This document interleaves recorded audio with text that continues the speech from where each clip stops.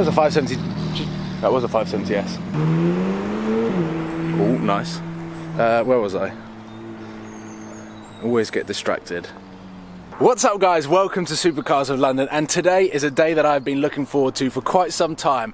I am down in Surrey in this pretty incredible golf club resort thing, and anyway, today I've been invited down by Mclaren Ascot and Mclaren London to test drive some of the Sports Series range. One of them is coming right now. This is ruining my intro.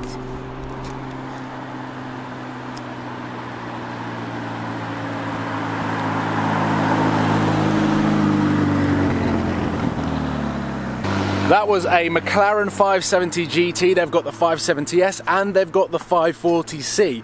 I haven't seen a single video on the 540C, so I wanted to put my name down and drive that car, experience it, try and work out the differences between the 570S, which I've already test driven, and I'm going to be driving the brand new 570 GT. So before I go out in test drive number one, I'm going to try and summarise my experiences with McLaren in approximately 1 minute. So first of all, 570S. I was blown away by that car. I thought that the power and the price point was ridiculous, and it is arguably voted one of the best entry-level supercars that you can buy. I'm going to test that against the 540C, and then I drove the 570S back to back with the 650S.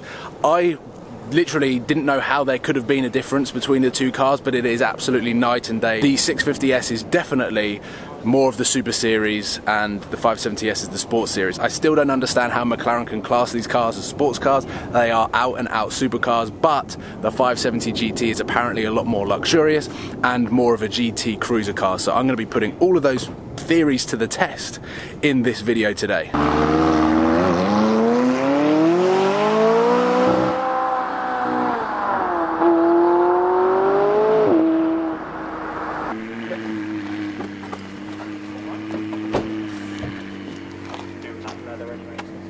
So here we go, 540C, my first experience with the 540C, and I'm being joined by Tom, who is going to show me the ropes in this car, but you were also saying that it's not as familiar as some of the other cars.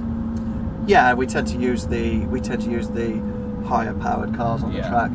The 570S is obviously a new kid on the block, so that's getting a lot of traction at the moment. Yeah. And this car is kind of like, it's not forgotten about because they are still highly popular, but people tend to hide the fact that it's the 540C over the 570 GT. Like, even this one's debadged.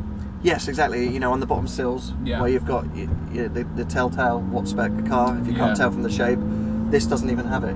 So it's, I don't know, it's gone down the line of being more understated. Yeah, it is. It's a baby 570, and it's gone for the understated effect, you know. And it's like 30 brake horsepower less. Yeah, so it's not, you know, it's not a big deal. Yeah, it's not gonna, you're not gonna be bored, put it that way. It's like a 3.8 litre V8, right? Yeah. Yeah. And because, now this is going to be a question that I don't know whether you can answer, but because it's at 3.8, and I know that some components will be slightly different in the P1 and things like this, but surely this is quite an easily tunable engine. Yes. So you could just... There's plenty of capacity. Yeah. That's what I was thinking. I mean, there's loads that can be done, and a lot on the software as well. Yeah, because like the mapping. Nissan GTRs were one of the first sort of like proper turbocharged supercar killers sort of thing, because you could just tune them up to like two. No, I'm saying you could tune this. I mean, you could quite reliably tune those things to like 800-900 horsepower. Yeah, it's mental. Yeah, there's a lot of capacity for it. Yeah. I mean, arguably, it's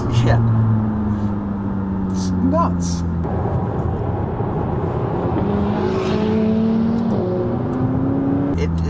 It's still so fast. I mean, you probably really can't notice the difference. No, I mean, arguably it is a little bit less punchy. Yeah. But it's difficult to judge, isn't it? Without data, without having it plugged into a laptop or something. So just from your human senses, it's not clear cut. Yeah. It's mental, absolutely mental that this is the entry level supercar, one of the most accessible supercars. I know McLaren says it's a Sports Series, but I mean it's still a supercar, isn't it? Yeah. And I remember driving the 570S and randomly, luckily, stumbling across Ferrari Enzo, and I posted a picture of the two cars, and everyone was like, "Oh, it's much faster than the Enzo." And I was like, "No, it's not." I googled it, and it was like the Ferrari Enzo, like pinnacle Ferrari back in 04, 05, and now the sort of entry level Mclaren that you can buy that comes with 530 brake horsepower, 565 brake horsepower, there or thereabouts.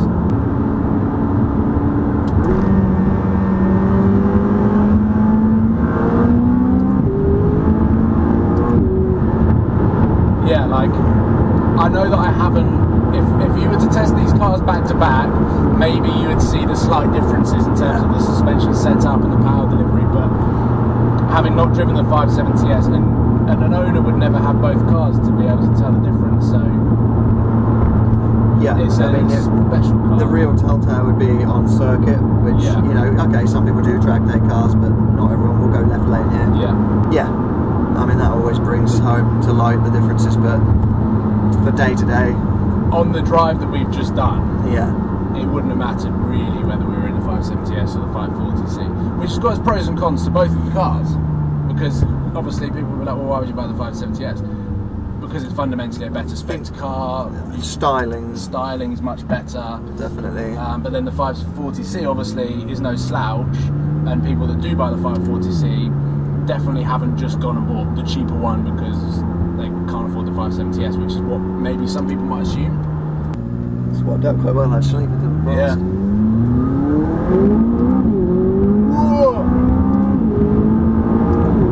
Yep. Yeah, so verdict 540C is fast. Yeah, definitely. I mean, if you didn't look down, but if you look at the speed you get to in that time, it's definitely 70 miles an hour. That's exactly what I hit. Maybe 71 to 71.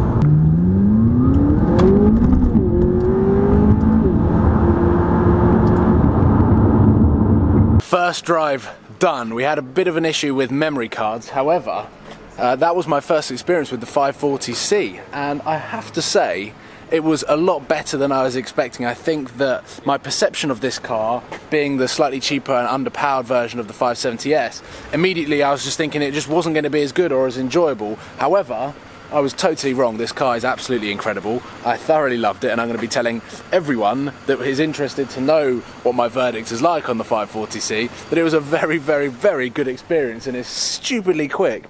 But I just think that because of everything that you read on Google and through other outlets, that everyone focuses on the 570S or the 570 GT, and everyone forgets about the 540C, which is exactly why I wanted to film it today and drive it and experience it.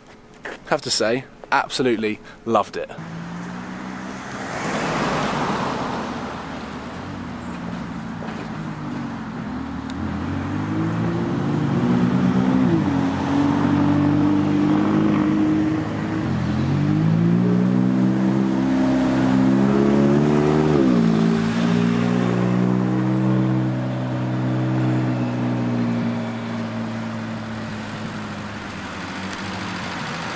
Well, my massive bag fits quite perfectly.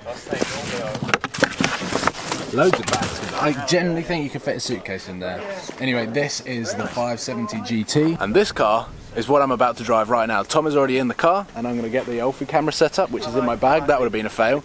And then we're going to get on the road, and I'm going to be experiencing for the first time the 570 GT in purple.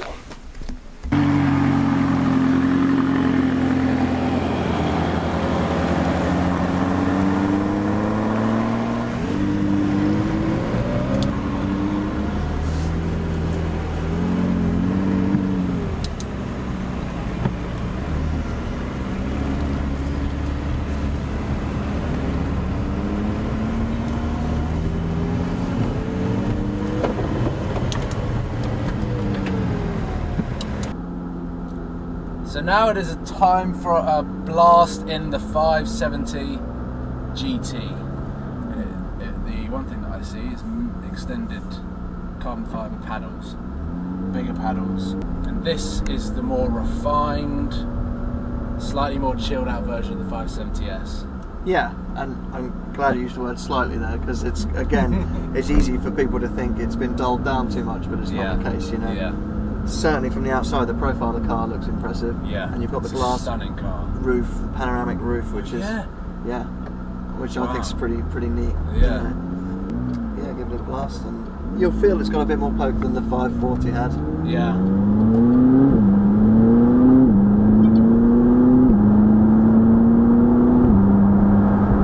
So smooth though, and the steering feels like it's massaging your hands. Like it's just, I don't really know how to describe this.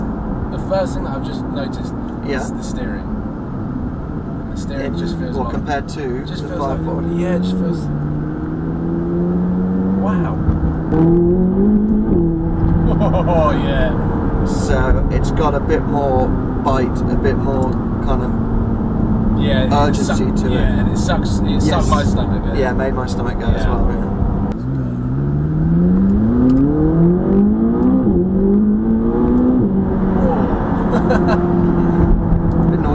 Bit noisier. Bit punchier. Oh, they didn't even get to pull out behind that car. There's a roundabout here, I'll go round once. And down there ahead of us. This is going to be so annoying, because that van's going to... Oh no, the van didn't turn up, okay, cool.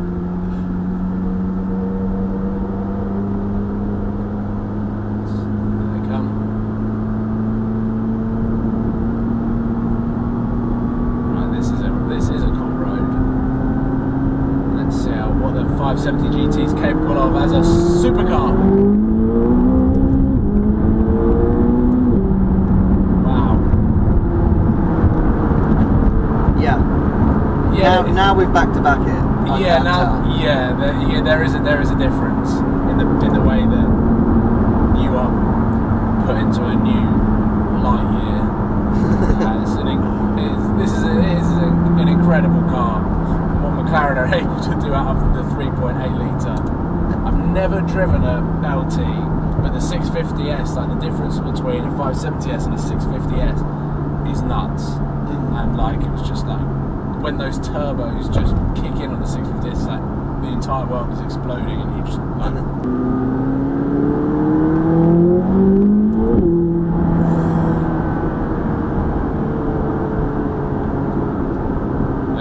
So 570 GT, verdict after having driven the 540C, this car is noticeably faster, and I like the steering, and it's just a little bit more chilled out. We have been driving most of the time in sport, but I don't know, we did a section of it, we did quite an early section of it, didn't we? In automatic and in normal mode, and it was 7th gear, auto, cruising. Super quiet. Yeah, it was near electric car levels of noise, wasn't it? I know, mate. Roll it, tap it down. It's interesting how that restarts the car. It's just lowering. Yes! Got it swiftly last time. I know, I don't know what happened. Straight 570G, I prefer the 540C because I can use it better. But it's more important on this car because it's got the carbon splitter. Yes, yeah. Yeah, I don't want to leave a carbon splitter on the side of the road. Well, I signed the paper to say that I'd pay for any damage as well. That's true. So I was not going to tackle that speed bump without it. Yeah. Okay, I've literally just jumped out of this car. First of all, I found out that this colour is cobalt violet. I've found out that is the colour. It is really, really beautiful. When the sun's not on it, it's quite black, but then when the sun is on it, it like comes out this really, really nice colour. It's quite similar to my t-shirt. I don't really want to bring the t-shirt into it. However, drove the 540C first. Absolutely fell in love with that car. I thought that the way that car handled and the way that it delivered the power, and as an experience, it was awesome.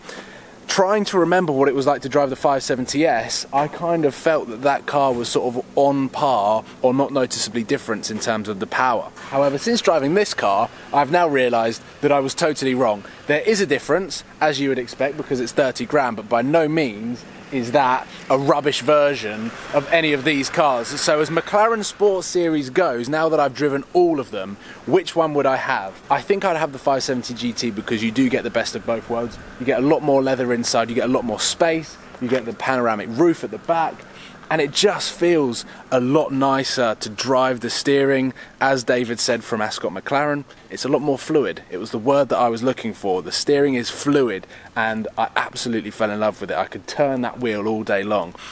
So in terms of drives, that is it. A huge thank you to McLaren Ascot and McLaren London for inviting me down. I am going to be getting behind the wheel of that properly. That was only a short half-an-hour drive.